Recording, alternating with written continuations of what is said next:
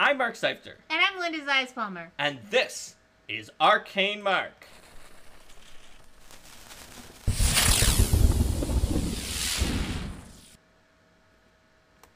Hi, everybody. And Welcome to our class chat on the Pathfinder 2nd Edition Oracle class from the Advanced Player's Guide. That's right. This is our second of 4 Advanced Player's Guide classes. It's a Divine Spellcaster. Let's see what the Advanced Player's Guide says about Oracle in the introduction to start us off in talking about Oracle. Your conduit to divine power eschews the traditional channels of prayer and servitude. You instead glean divine truths that extend beyond any single deity. You understand the great mysteries of the universe embodied in overarching concepts that transcend good and evil or chaos and law, whether because you perceive the common ground across multiple deities or circumvent their power entirely. You explore one of these mysteries and draw upon its power to cast miraculous spells, but the power comes with a terrible price, a curse that grows stronger the more you draw upon it. Your abilities are a double-edged sword, which you might uphold as an instrument of the divine or view as a curse from the gods. So, as an oracle, your key ability is charisma. You got 8. It's a force of personality. Yep. It's not just that the gods are blessing you directly. You're having to hold it all together. And use your force of personality to manage it, yes. You got 8 hit points as your base number of hit points. And you are trained in perception, as well as fortitude and reflex, expert in will, trained in religion, a skill or skills determined by your mystery, and 3 more. Trained in simple weapons and unarmed attacks, light armor and unarmored defense, divine spell attack rolls, and divine spell DCs. You might not be spending all the time studying dogma that clerics do, but you sure gotta take some time to understand divine mysteries to figure out what's going on with you. You don't even know, what's going on. Yeah. So what is it like to roleplay the Oracle? According to the Advanced Player's Guide, during combat encounters, you draw upon your mystery to empower yourself, balancing miraculous effects with the increasing severity of your curse as conflicting divine demands overtax your physical body. You cast spells to aid your allies and devastate your foes, or depending on your mystery, you might wade into battle yourself. During social encounters, you rely upon the insights drawn from your mystery. You might leverage your curse to intimidate people or hide its effects to better blend in. While exploring, you recenter yourself to bring the terrible metaphysical conflicts causing your curse back under control, so you can draw upon your mystery's power again later. You remain aware of supernatural forces acting around you, perhaps peeking into the future to gain insights. In downtime, you might seek to learn more about your mystery and the divine wellsprings that fuel your power. Associating with others interested in the subject of your mystery can make it easier to live with your curse. You could associate with an organized religion or even start your own faithful following devoted to your mystery. You might view your oracular powers as a blessing, a curse, or both. You might push yourself to the limits of what you can withstand to work great acts of magic. You might rely on magic items to provide a pool of safer and more reliable magic. Others probably don't realize your spellcasting draws upon divine power and instead believe you command stranger and possibly evil powers. They probably assume you performed some terrible transgression to become cursed by the gods, and they probably admire your determination and the sacrifices you make to perform wondrous acts. So that's your basic starting points in terms of proficiency and in terms of role-playing. So, what else do you have? Well, you've got divine spells. Of course, and you're a spontaneous caster, which means you have a spell repertoire. It works pretty similar to an oracle. Well, it is an oracle. Yeah, to a sorcerer. Very, very similar. It works pretty similar to a sorcerer. You can also heighten up spells. Yep. But you need signature spells if you want to just automatically be able to heighten the spell at all. Again, similar to the sorcerer. Yeah, you get cantrips. You've got your mystery. This is a big deal. We can get into your mysteries once we finish everything except the feats, because each one is a huge difference that could do things like changing your base hit points so that 8 hit points is not correct, or proficiencies, or all sorts of other things. And they give you like special spells and all kinds of stuff that's going on. For sure. You get revelation spells. So interestingly, you start with a focus pool of 2 focus points, not 1. And not only that, you have revelation spells, which are your focus spells, but they have the curse bound trait, which means they increase the severity of your oracular curse whenever you cast them. And if you don't have an oracular curse, you can't cast them. Mm-hmm. So your Oracular Curse depends on your mystery, and they always follow a progression. The first time you cast one during the day, you get a mild curse. Then you get a moderate, and then a severe. But when you refocus, it goes back to mild.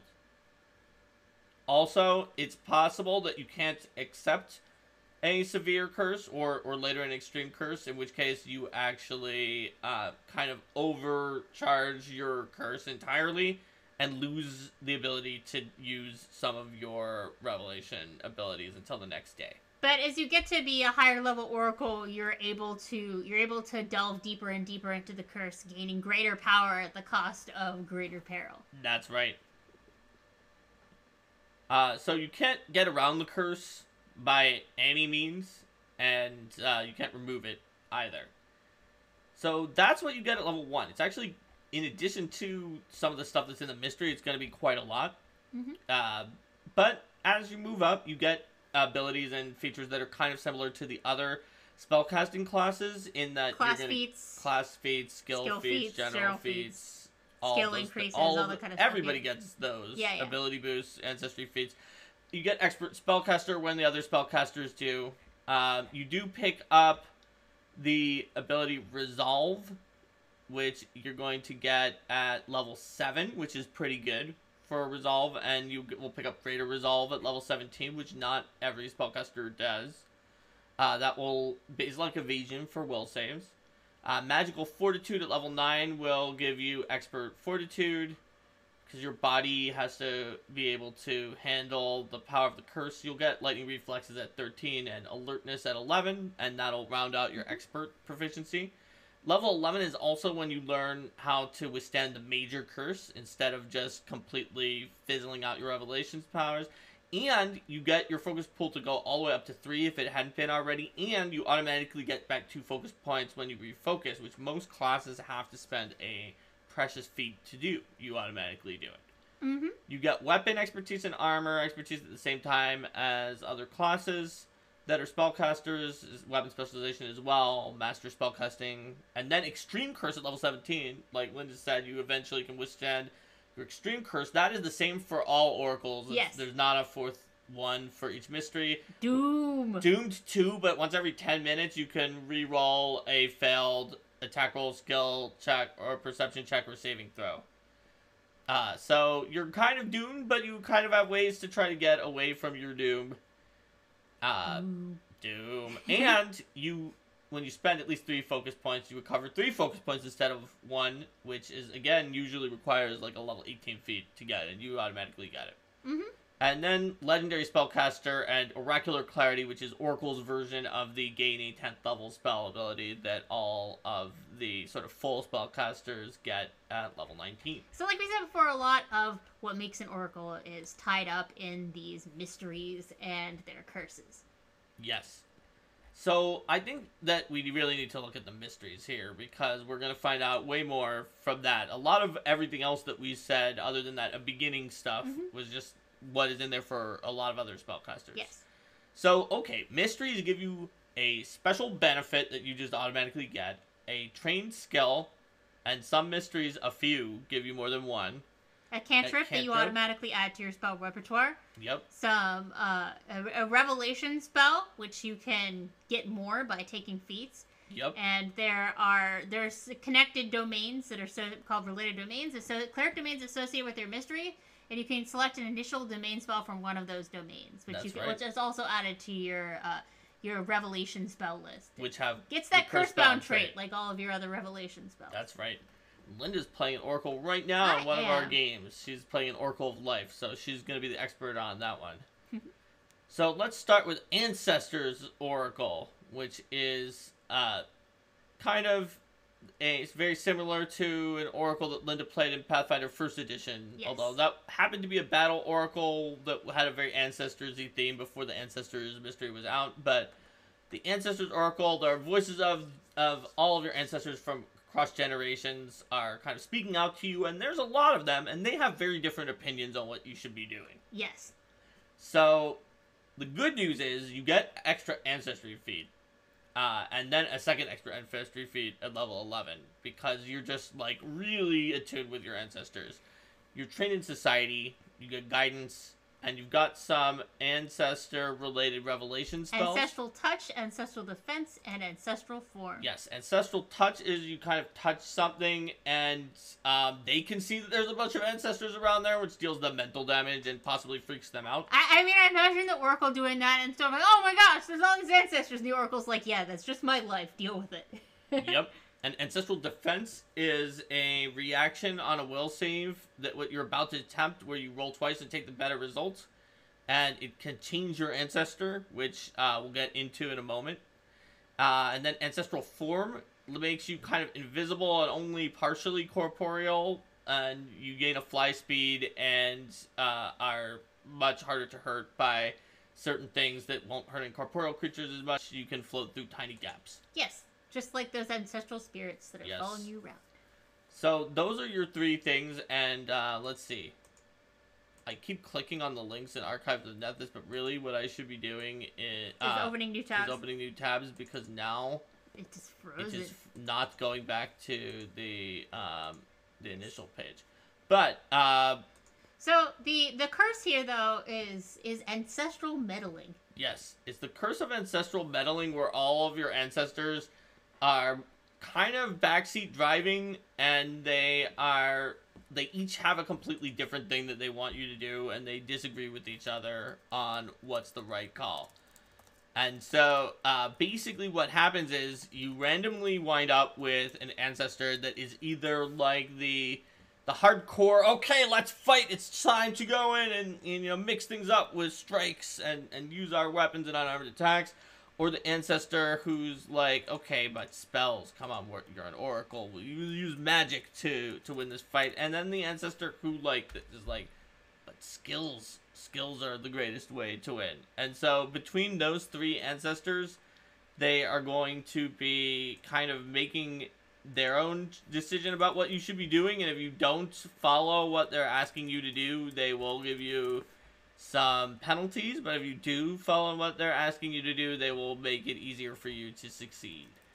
So that's all off the top of my head, but because it's still not loading the page back.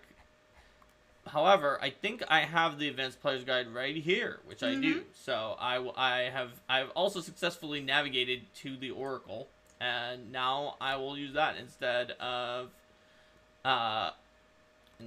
going from page to page. So, here's what actually happens. Basically, you roll a d4 to figure out which ancestor is prominent for each day. They will guide you to use the preferred type of action. When you try to use other types of action, you have a 15% chance that you spend the actions, but you don't get any effect. Though you don't lose a spell if you were casting a spell. And if you're doing a really long action, it's long enough, you can overcome the meddling. You don't need to try the flat check, like if it's a minute or longer. And whenever you roll initiative, at the end of each of your turns during the encounter, roll 1d4 and change your predominant ancestor appropriately. And once the encounter is over, you return to the influence of the ancestor you rolled first for the day. So that is basically so it's gonna keep switching around. Yes, and you get to choose on a 4. So if there's one of the 3 that you really, really want, then you get a 50% chance that that's the one that you have. So basically, it's the preference is either strikes, perception and skill checks, or cast a spell. And yeah, it switches around constantly. And if you do the wrong kind of thing, you have that 15% chance that it fails. But with the moderate curse, the chance that it fails goes up to 25% if you don't listen to the ancestor. But you also gain a moderate benefit. +1 on strikes and +2 to damage if you have the ancestor who wants strikes. +1 on skill and perception checks with the ancestor who wants skills. And non-cantrip spells without a duration gain extra damage and healing equal to the spell's level if you have the casting ancestor. And if you get a major curse, then those benefits are all the greater. Then you have a 35% chance to lose the action if it's not the right one, but all the benefits go up. You get +6 to damage with the martial one, you get +2 to skill and perception with the skillful one, and you wind up healing level +3 for the spell, or dealing damage of level +3 for the spellcasting one. So, yeah, basically you're good at the thing the ancestors want you to do, and you might fail because they constantly being, wait, no, don't do a strike. You should be casting a spell. And it's very distracting. Yes. All right. So what about Battle Oracle? Yes. So, Battle Oracles are trained in medium and heavy armor. And they eventually gain light armor expertise and expert proficiency in armors, and they get to choose one. Well, everybody gets light armor expertise, but when they gain it, they get expertise in all of the armors. Yes. And they have what, one weapon group of martial weapons? Yeah, it's connected to their mystery, and then they're trained in all martial weapons of that group. And when they would get simple expert weapons, they get expert in all those weapons too, right? Yeah. Also, they become trained in advanced weapons. They're trained in athletics. They get shield cantrip, which makes a lot of sense. Yep. And they also get 3 Oracle spells, which I will try to look up here, but if we don't get them, we can move on to the next one. Mm-hmm. Because I don't want to, like, switch back and forth among a bunch of different files. But, so their spells are Call to Arms, which is a reaction on initiative, which gives a bunch of bonuses on initiative and temporary hit points to your allies. Which is pretty nice. You've got Battlefield Persistence, where it's a reaction when you're trying to attempt a saving throw, which gives you a +2 and makes it really hard for enemies to incapacitate you. Yeah, you treat your level as too higher for the purposes of avoiding incapacitation effects. So unless you're on a parity level where spells are more dangerous, or it's like a really, really big boss, you're very unlikely to be incapacitated.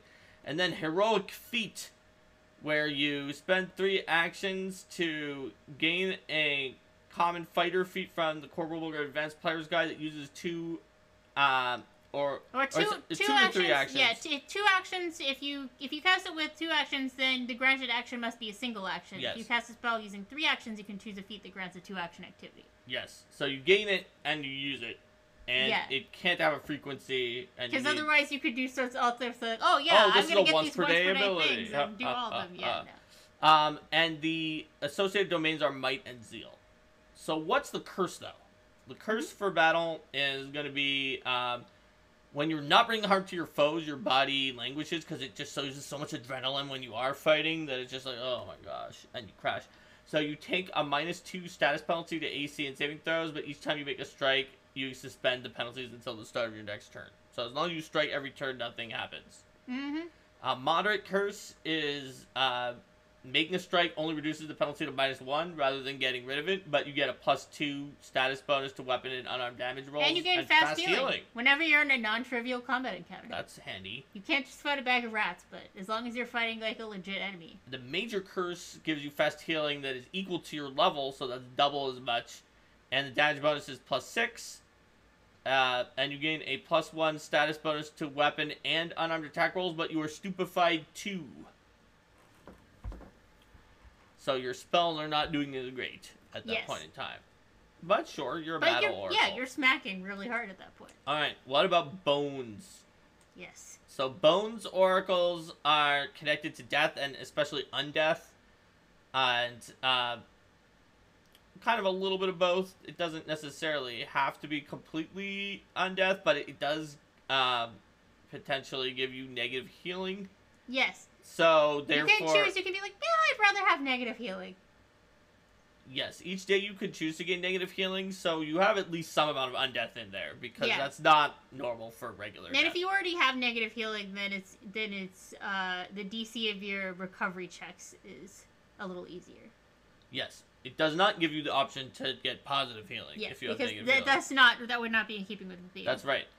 You're trained in medicine, you get Chill Touch, Cantrip, and your related domains are Death and Undeath. The 3 spells are Soul Siphon. New tab. Which is going to deal negative damage and also potentially drain the enemy while also giving you temporary hit points. And so that's like pretty handy. There's very few first level 1 action focus spells that can do the drained condition, and Soul Siphon is basically the only one that I can think of. Then there's Armor of Bones, which puts out bones that give you protection against a bunch of types of damage. Cold electricity, fire piercing, and slashing. That skeletons are protected against. And then there's also Claim Undead, where you basically take control of an undead and try to make it follow your orders. And that's sort of how it goes. So it can be stunned, it can become controlled and follow your orders, and otherwise, on a failure, it can make another save each turn to try to remove the effect, but on a critical failure, it receives a new save only if you give it another order against its nature. So it's basically similar to Dominate as a... but it's only on undead as a focus spell. And no, it's not for tax purposes. Claim Undead is not for tax purposes. That's right. It's not for tax purposes. That is Bones. Except for what about Bones' curse? So Bones, the curse of Bones. It's actually the curse of living death. Yes. So your body sort of decays. Bones protrude through your skin, your flesh rots, you don't heal as much from non-magical effects. At the minor level. At the moderate level, the flesh rot continues and makes you drained. Yep. That you can only remove when you refocus. But you're resistant to poison, and it's way harder to disease or... Poison and death you. It's way harder. You get a +4. And if you get a success on one of those types of saves, you get a critical success instead. So yeah, You're really protected against those. At the major curse, you just become Wounded 1. And again, that can only be removed when you refocus. But when you try to recover, you can choose to get an automatic success instead of rolling. And your critical failures against disease, poison, and death, if you still manage to critically fail with all those bonuses, you fail instead. So you cannot. Just pointing out, if you're a Bones Oracle and you're planning on actually going to the extreme curse, you should probably get Die Hard, because with Wounded 1 and Doomed 2... Yes. If you don't have Die Hard, you automatically die at 0. So it doesn't matter how good your recovery check is. That is true. Still, pretty awesome. Let's move on to Cosmos. Phenomenal cosmic power. Itty bitty living space. So, yeah, their mystery benefit just gives you a massive amount of resistance to physical damage. There's really no source in the game that is quite as good at getting you physical damage resistance all the time as the Cosmos Mystery. You are trained in nature. You get the Dancing Lights cantrip. This is connected to the domains of Sun and Moon, and you gain Revelation spells. Or Darkness and Moon. Darkness, yes. I just said Sun, even though it was incorrect. Spray of Stars is the initial Revelation spell.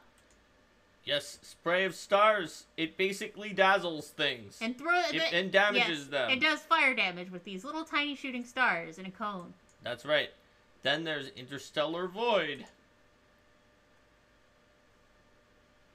which calls upon the frigid depths of space to chill and fatigue your opponents. Yep.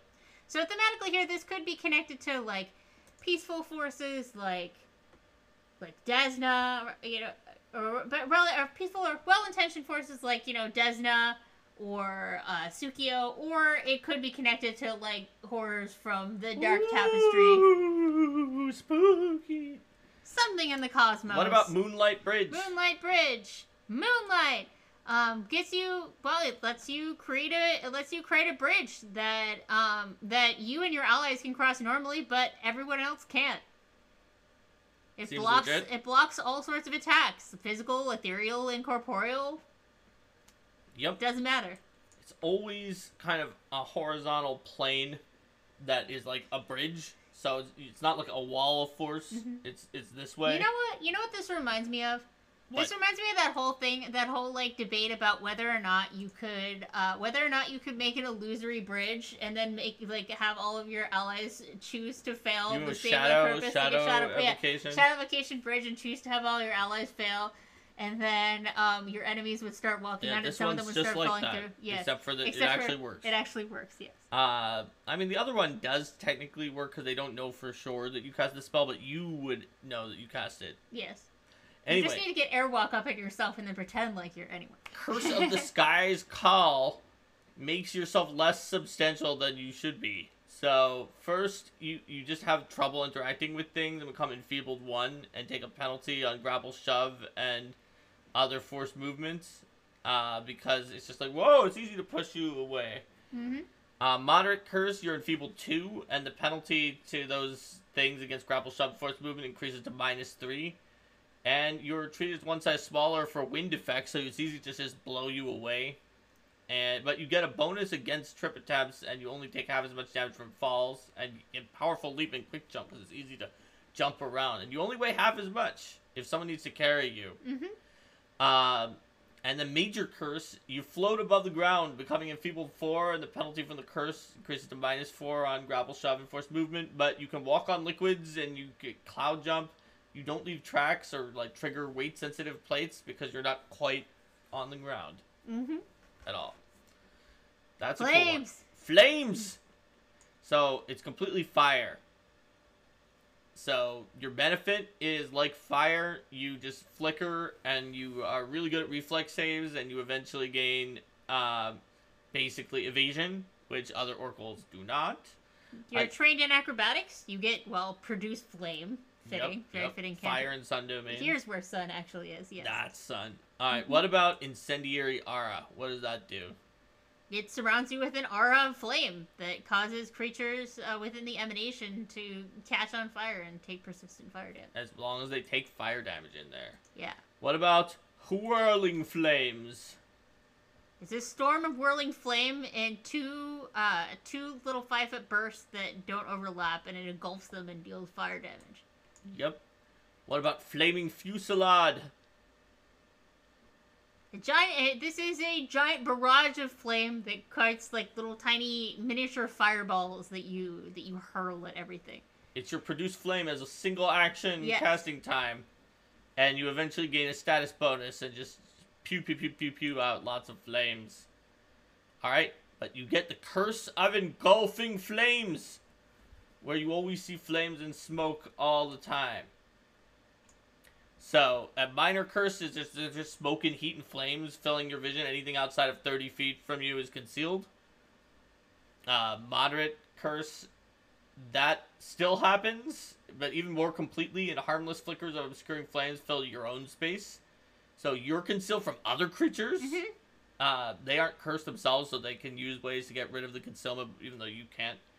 Other creatures and objects are concealed from you, even if they're within 30 feet. But if you're using a fire spell, then forget concealment. Nobody's concealed from your flame with the fire spells within 30 feet. All your senses become imprecise beyond 30 feet because it's just everything is hidden past that. And with the Major Curse, the flames surrounding you are not just visions, they're actually fire. In a 10-foot emanation, everything takes 4d6 fire damage, and you lose 1d6 hit points. If you have a weakness to fire, you increase the amount of hit points you lose by that weakness, but resistances and immunities do not apply. You directly lose the hit points. Do not pass go. Do not collect collect $200. Yes. And you can suppress that aura if you want by spending an action to diminish the flames, and then neither you nor anyone in the aura take damage. And if you, while refocusing to reduce your curse, you're continually doing that so that you don't take 100d6. Also, if you fall unconscious, they also subside. But that way you don't take 100d6 damage while refocusing. Always good. All right, Life Oracle, Linda. Yes. Take it away. So, Life Oracle is connected to the never-ending flow of positive energy. Your body is a deep reservoir of life energy. You get more hit points than normal, 10 plus con instead of 8 plus con. You're trained in medicine, and your cantrip is Stabilize.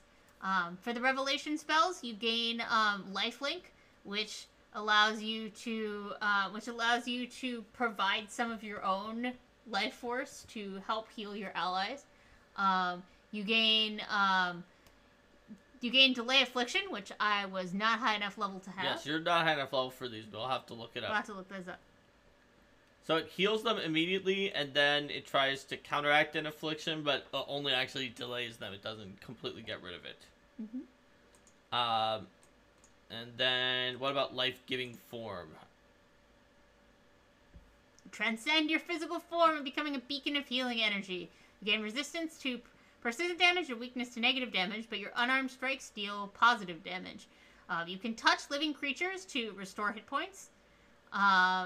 And you can't heal yourself with it, but you can also, creatures that are harmed by positive damage, you can just keep striking up against them. Anytime they touch you or damage you with an unarmed attack or a non-reach melee weapon, they just continually take positive damage.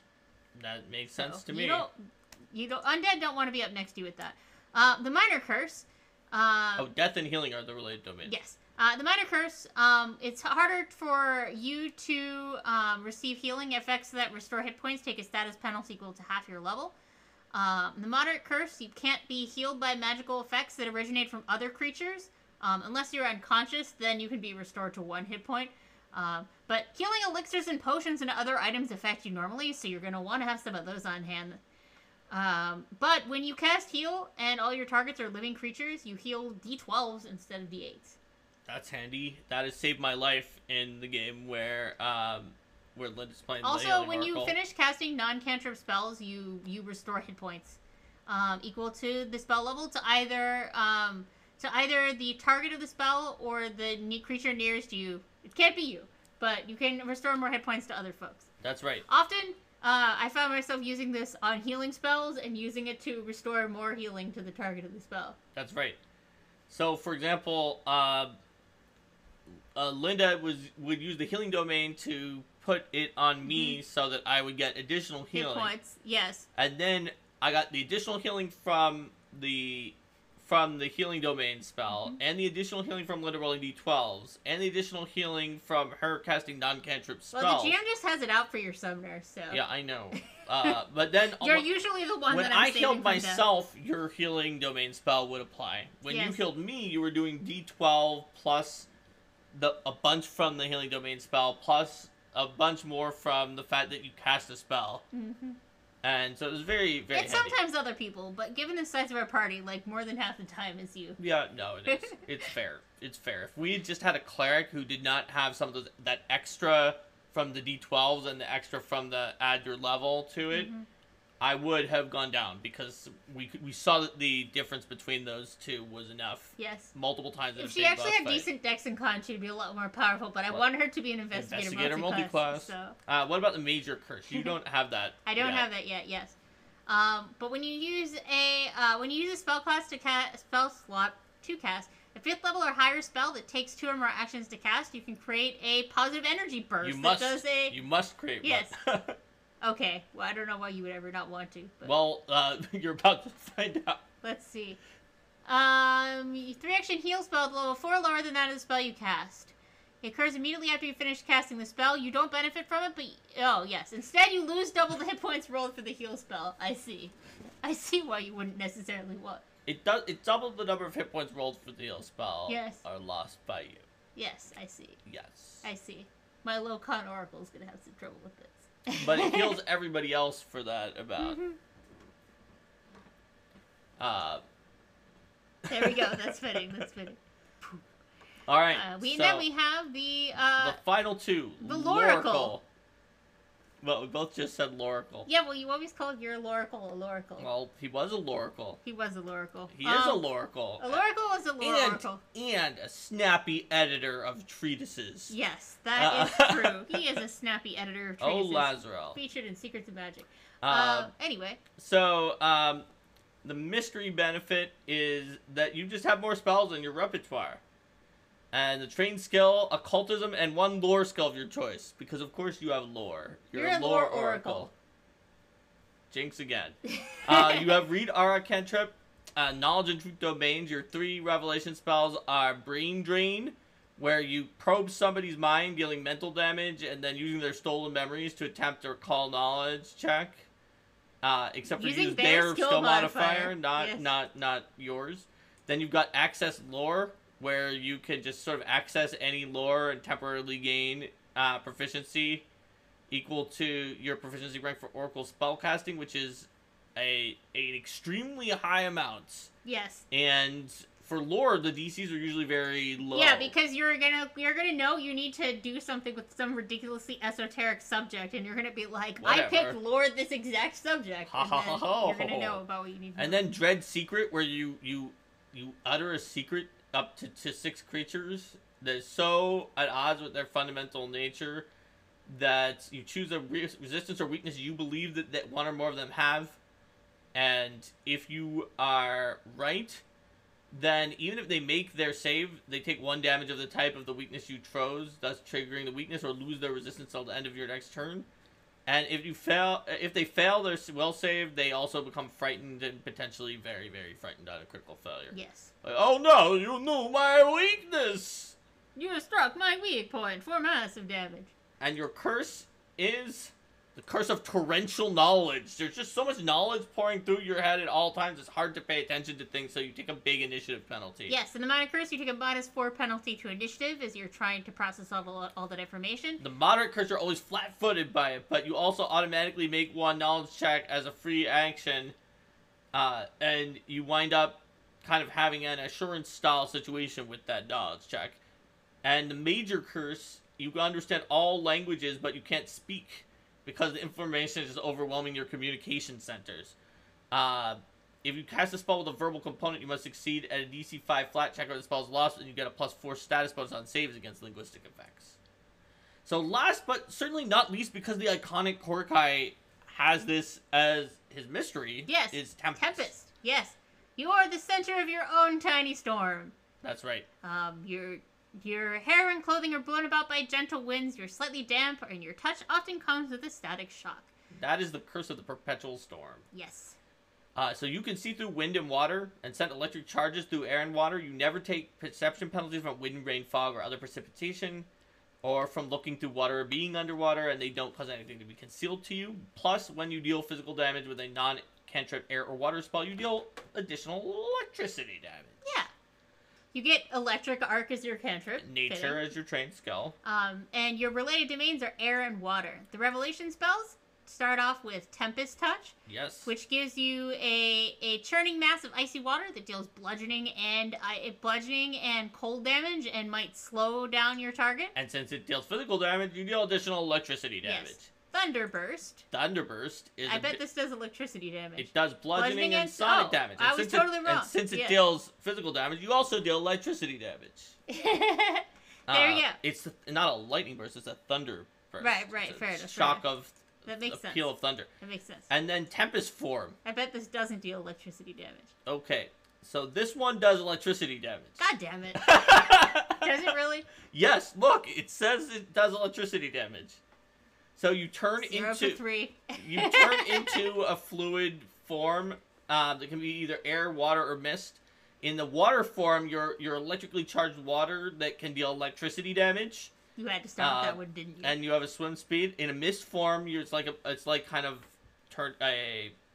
what is the name? Gaseous form. And the air form, you're sort of a invisible air and can do gust of wind. So those are the 3 options. One of which deals electricity damage. Mm-hmm. So with the curse of the perpetual storm, like Linda said, you're always in a little storm. With the minor curse benefit, honestly, the entire curse for the Tempest Oracle often leads to players who are like not very team focused and are kind of thinking about themselves to be like, oh, most of this stuff is not even a penalty. It's just a bonus. The major curse doesn't do anything bad.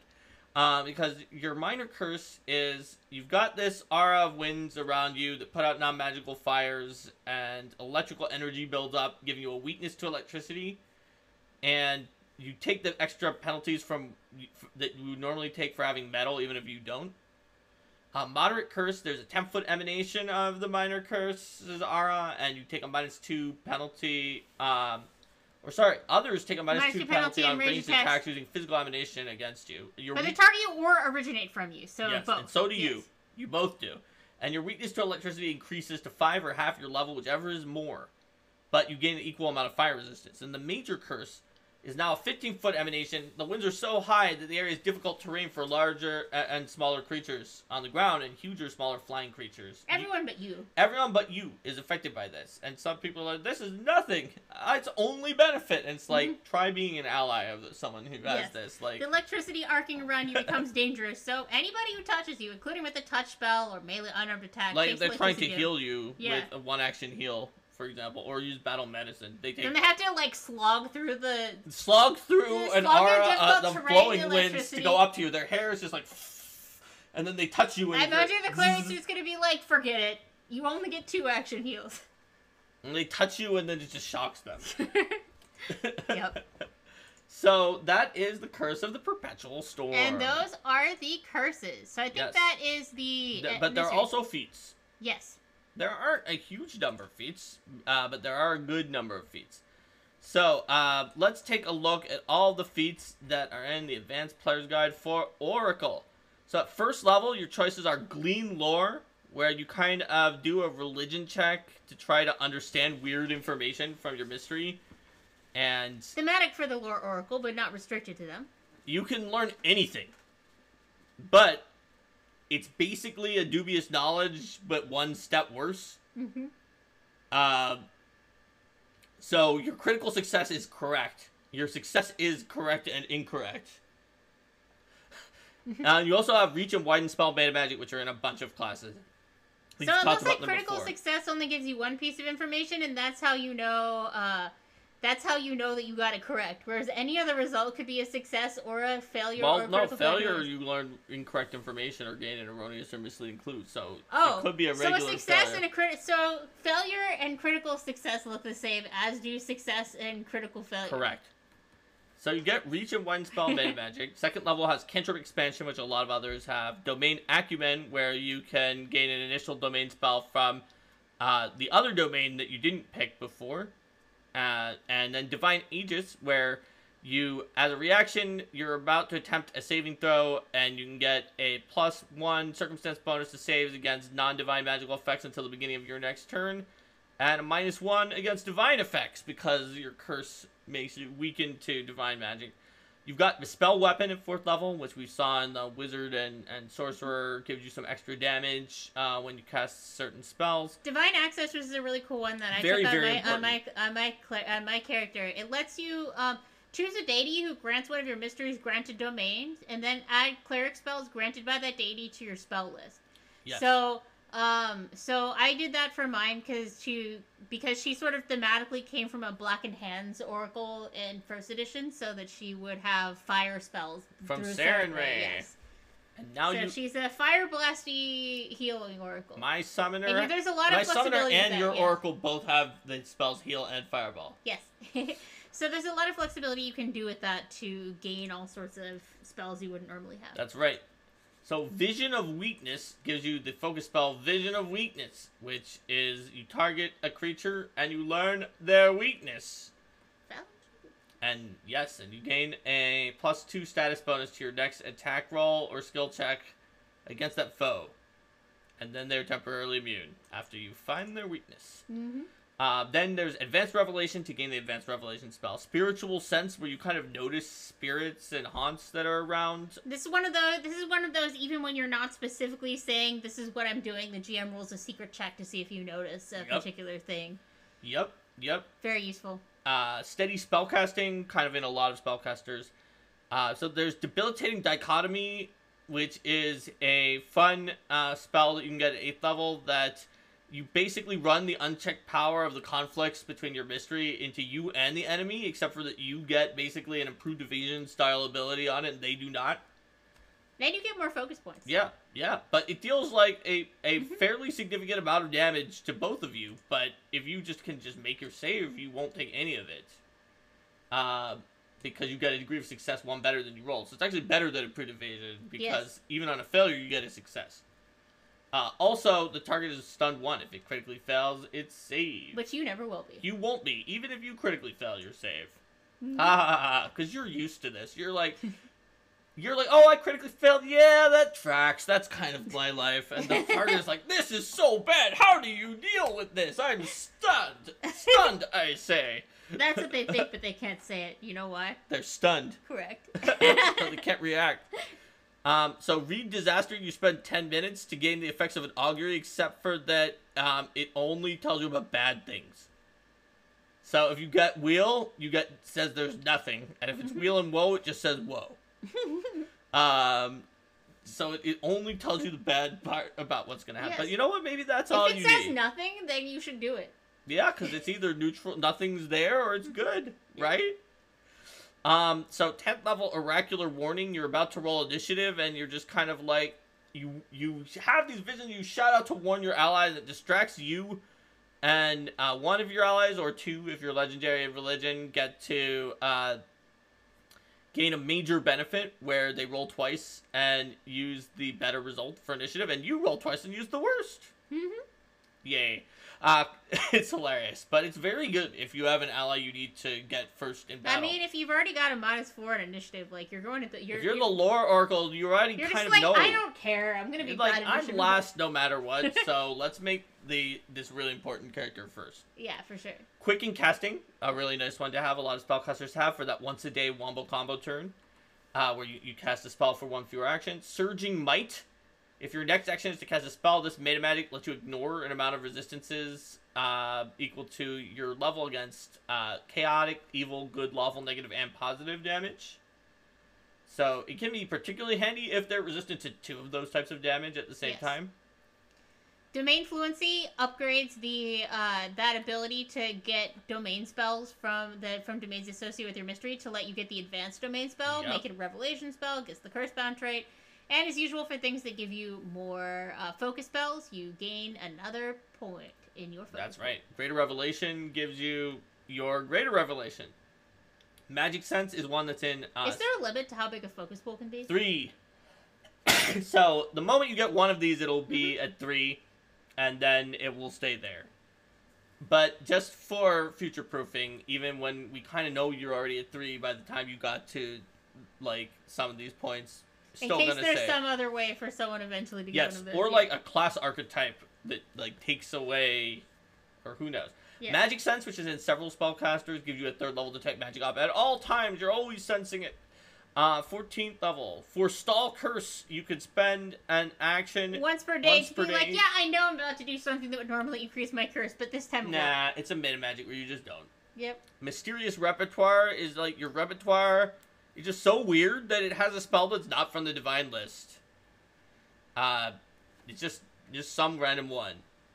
And you can switch it around.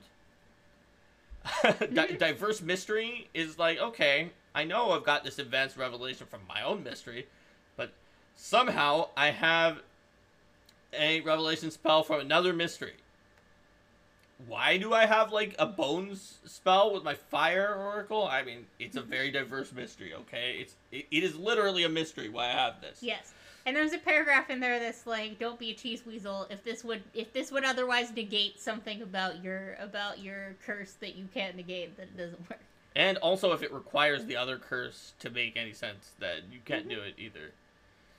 Portentous Spell is one where basically it's so distracting that it distracts enemies who are trying to use reactions against your spell, and not only that, if it has a spell attack roll or a saving throw, creatures you hit or fail their save are fascinated with you. Blaze of Revelation is just you go into this mode where you can just keep casting revelation spells without spending anything, and then at the end of the minute, you roll a save and you may die. You probably won't. You'll probably be drained and unable to reduce the drain, but you may die. Yep. Don't critically fail. Divine Effusion, twice per day on different spell levels. When you run out of spell slots of the appropriate spell level, you can just cast it anyway. Where does that power come from? Again, it's a mystery. And at 20th level, you have that typical... Hey, look, I've got another 10th level spell. Oracular Providence, yep. Yep. You've got Mystery Conduit, where you can cast a 5th level spell with no duration. And instead of spending a spell slot, you can just advance your curse instead. And then Paradoxical Mystery. Every day during your daily preparations, you can choose a basic or advanced domain spell from any domain in the core rulebook, or another domain that you have access to, or any initial or advanced revelation spell for another mystery. Just any of this stuff, and you get it as a There's revelation spell. Dozens of options. Yes. You're just like, yeah, that's the one I need today. Whatever. I have all of the mysteries. So it's like, does that even make sense? Why? It's paradoxical mystery. You're 20th level. Nobody knows. Nobody knows. Okay. So that's what we've got for Oracle itself. Let's talk about archetypes, which we'll start with the Oracle archetype. So the Oracle multi-class archetype is a fairly standard multi-classing archetype in the sense that you're going to get trained in the spell attack rolls and spell DCs. And then you can type. You need to have you start with cantrips. You need to have the ability score that's associated 14. With the class at 14. And then it's going to give you the ability to take first or second level feat, and then a feat of up to half your level after that. You'll get a basic spellcasting at level 4 to give you first through third level spells eventually. You'll get advanced spellcasting, or expert spellcasting at 12 and master at 18th, plus breadth at 8 to give you more of your lower level slots.